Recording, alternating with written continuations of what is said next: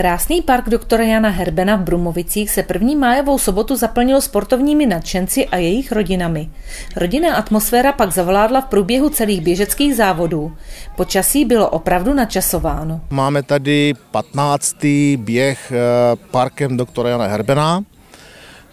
Pan Herben byl místní rodák, který v podstatě vlastně zítra by měl 166. výročí, že se narodil v roce 1857.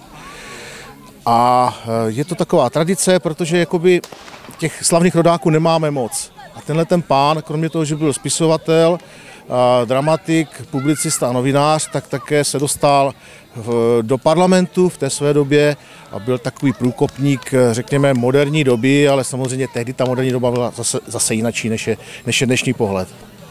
Tady kousek vlastně stojí i jeho rodný dům, tak co byste nám k němu řekl?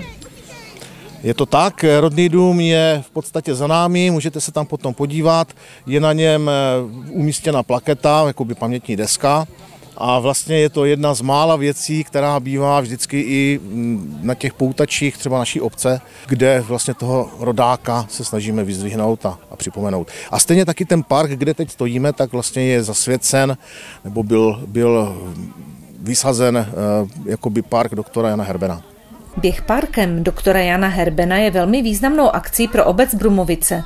Kdo akci pořádá? Pořádá to Sokol Brumovice se záštitou obce.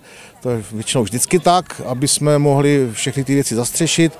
A už půl hodinky tady vlastně probíhá nějaká přihláška nebo prezentace soutěžících, což je od 2 do 98 let.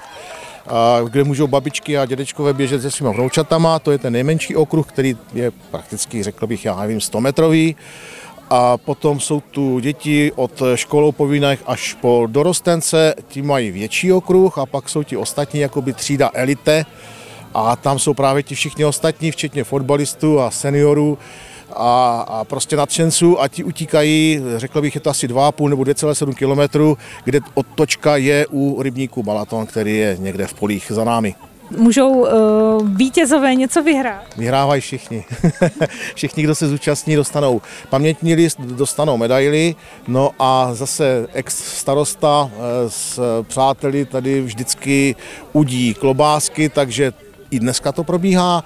A občerstvení samozřejmě nealko a pro otrlejší alkohol taky, jo. Rozumně, není s tím problém, vždycky to vychází dobře. A mám radost, že i dneska, kdy to vypadalo dopoledne, že bude pršet a pršelo, tak počasí se podařilo.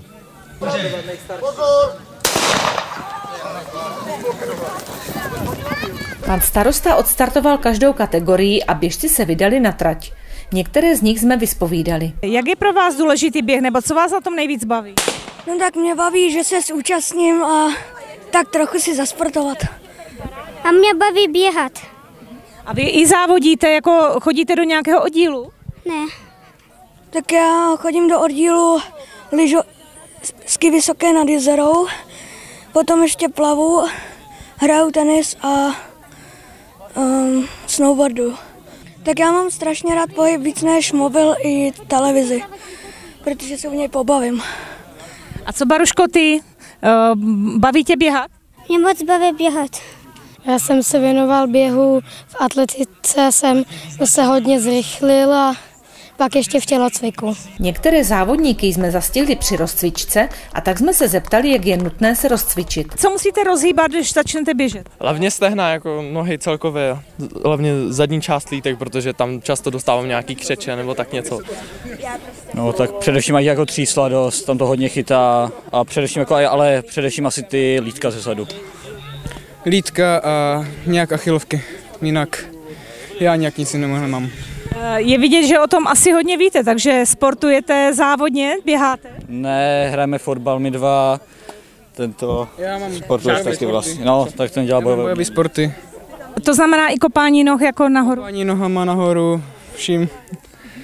A doplňuje se, jak se s tím doplňuje běh?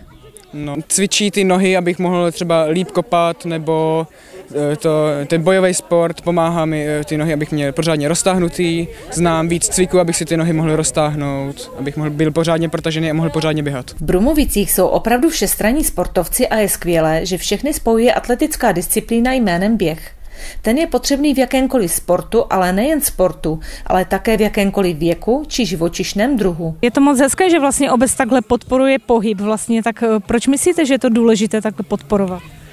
Když jsem byl já malý kluk před mnoha lety, tak my jsme měli jiný způsob života. My jsme přišli ze školy, hodili jsme kabelu do rohu.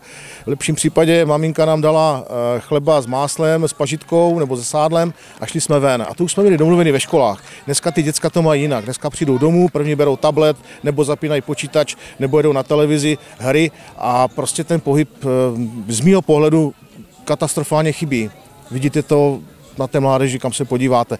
A naštěstí mám dojem, že opravdu je tady skupina lidí, kteří i v tom Sokole, nebo fotbalisti, florbal a spousta jiných kroužků je tady aktivních. Jakou další sportovní akci chystáte? Určitě to budou dětské hasičské závody. Velmi populární tady jsou noční hasičské závody, kde se v podstatě soutěží večer a ve své špičce tady bývá až 20 týmů nebo mužstev, nebo družstev, protože to můžou být i ženy nebo dívky. Takže to je prostě, řekl bych, svátek celé vesnice. No a teď samozřejmě probíhá klasický fotbalový turnaj napříč okresem, takže to sledujeme velmi bedlivě. Vše se stihlo tak akorát a všem zúčastněným, kromě pamětního listu a medaile, navíc pršelo štěstí.